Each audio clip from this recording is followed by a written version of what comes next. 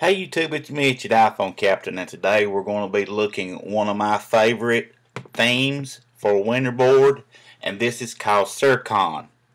And I notified the developer a couple days ago when he told me that he would be releasing an update when mobile substrate had been updated. However, that we could probably get it working now on the A6 devices, that's the iPhone 5 and anything below, using bootstrap. So keep that in mind whenever you keep that in mind, I should say again, whenever you are trying to use this.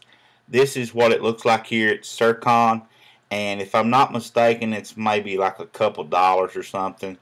Anyway, I can't even remember now exactly how much it was, but you can check that out in the repo. I'm pretty sure is Mac City. Yep.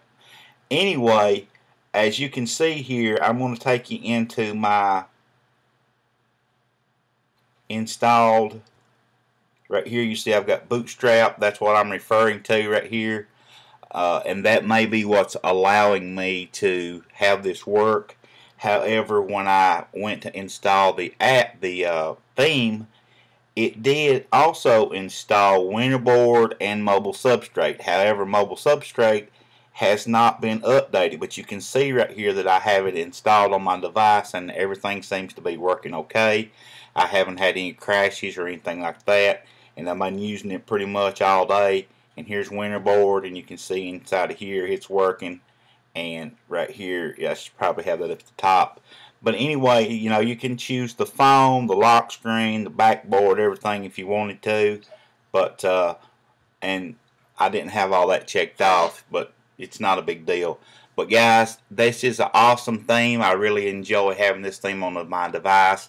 I've had more compliments on this one theme than any other theme I've ever used. And right here, you can see that now my phone is themed, and as well as the lock screen, which there's nothing on there.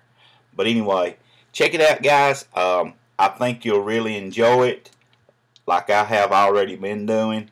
And as always, please hit that subscribe button and keep coming back.